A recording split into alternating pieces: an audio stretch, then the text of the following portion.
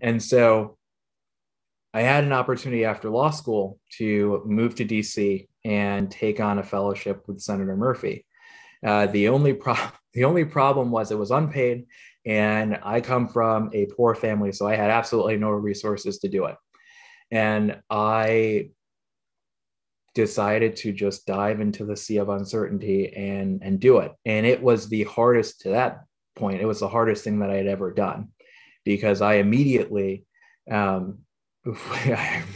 had I had nothing.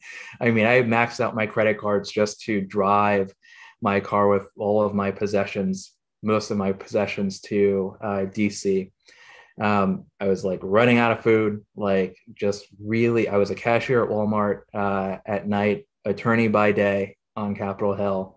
It was extraordinarily difficult, but I knew that if I took that risk, there would be an extraordinary reward if I was able to get through that difficult period. So